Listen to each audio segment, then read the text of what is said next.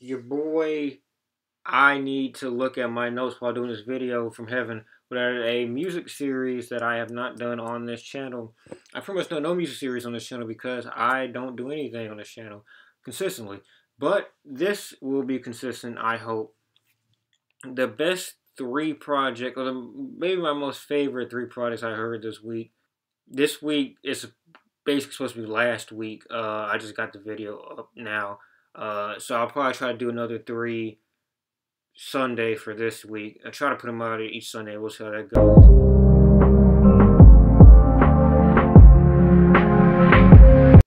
So number one, we'll be starting with Iblis and Ikai Solos' EP Return to Forever 2, which if you look at the discography here, a lot of interesting looking projects from this producer, Iblis. Verify. It seems that this Ikai Solo fellow is pretty much his boy. He's coming up with. Reminds me a lot of Tyler and Earl, something like that. And going along that train of thought, this was definitely some 2010s New York influence type of steez, I guess. When I listen to this, it reminds me a lot of 1999. I don't think he's quite as.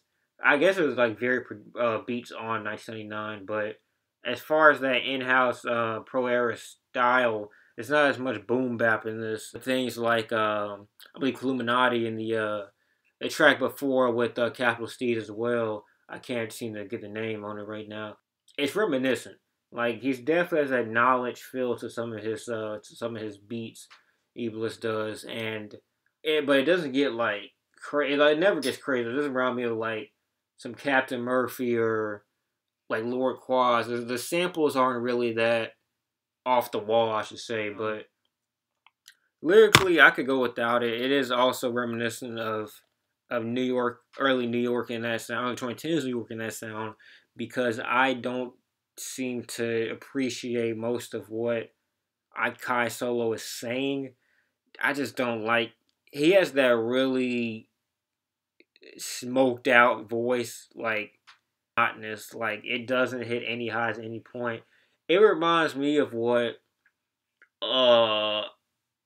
if you had like a really drowsy Currency, or if you had Joey Badass in that position, that transition between early 2012, where his voice was still like kind of young, you could tell he's like still in puberty, to about 20 to around the time 2013, around Summer Nights, his voice was really like rough, and it just didn't work. That's kind of what I feel like with Akai Solo. So, in that sense, I don't think this would be like one of the best. He thematically he works. I mean, he's like this. I would imagine 21-year-old guy kind of transitioning from life on the not on the streets and being homeless, something like that, but like just hanging on the block and stuff like that, to more adult themes. It it just doesn't bring anything new to the table. So going from that, what could I have said to raise you from the dead? All right, back with number two, Carrying Lowell by Sufjan Stevens.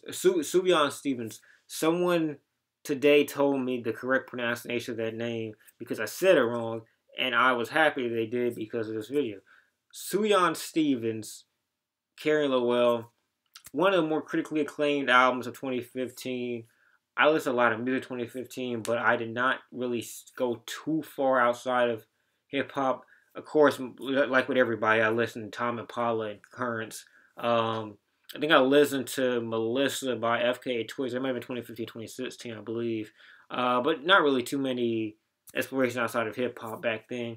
But after Kobe's passing, a forum that I frequent often, guys, a big Sufjan Stevens stan, referenced this album as something that'd be good to listen to kind of cope with what happened with that. And obviously, I'm not like too attached to Kobe Bryant, but I thought this helped me with my own thoughts about how wide and paralyzing the concept of death is. And this album, when you look, read some articles on it, read about it on Wikipedia, read about it in general, hear about it.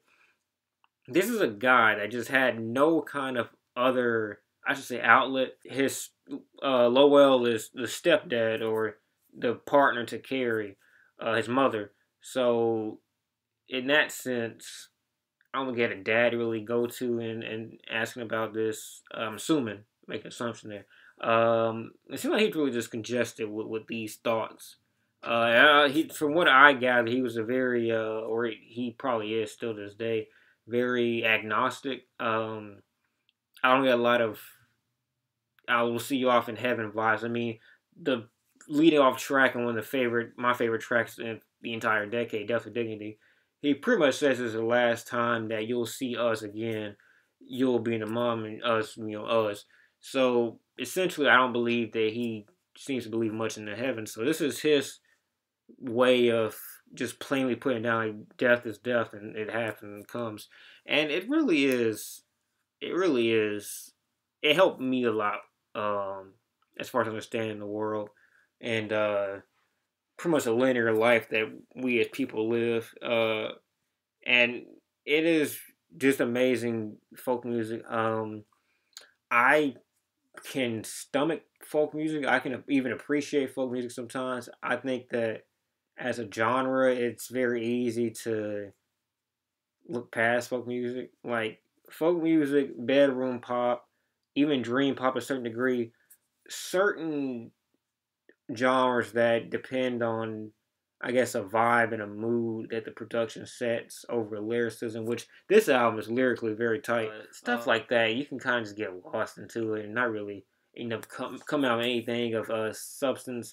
Gus Dapperton to some degree, people like that. But I thought this was a fantastic lo-fi album. I mean, it is damn near perfect. Favorite tracks, Death of Dignity, one of the best tracks I've heard the entire decade. One of the best lead-offs you could possibly ever put. The 3-song opener all could be my top 3. I don't think Should Have Known Better is quite as good as All of Me Wants All of You. That's a good, that's like it could be like a alternative hit, I feel like. But I went with 4th of July as my number 2.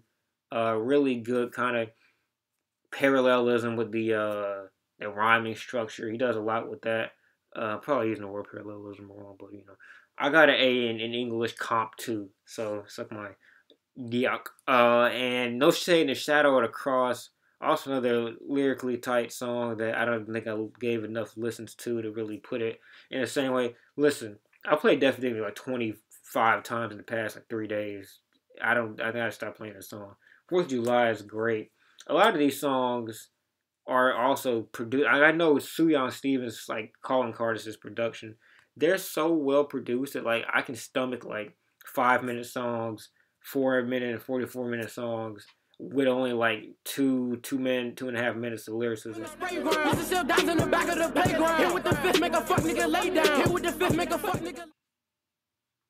All right, so we got a young trap artist named Money Mar.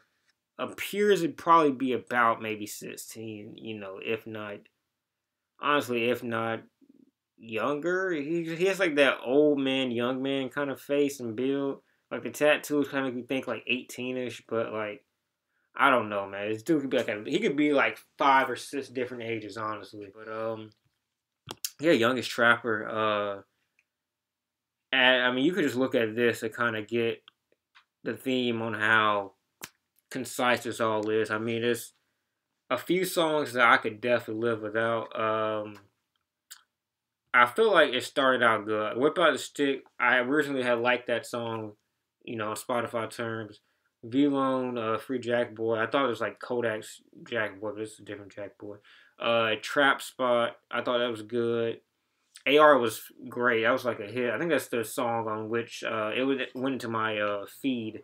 There's my AC unit right there at the wrong time, of course.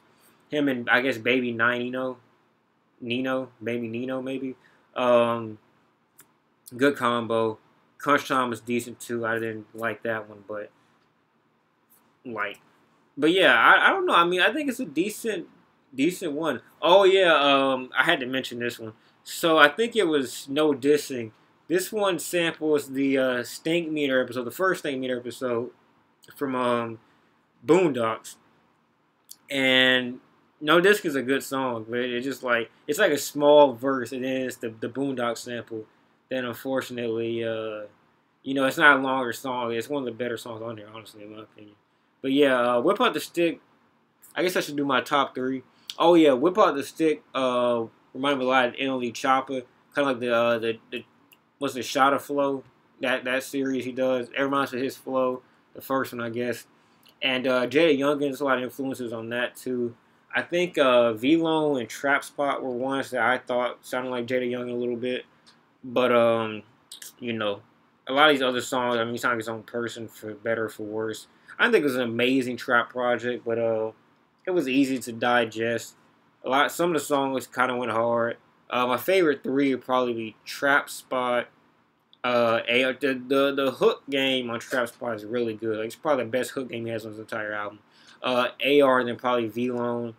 I want to give a couple more songs chances, like Lick and stuff like that, but I think V-Lone is pretty solid.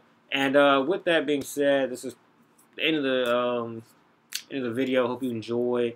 We'll try to maybe vary up the options a little bit and try to get this out a little bit quicker. Peace.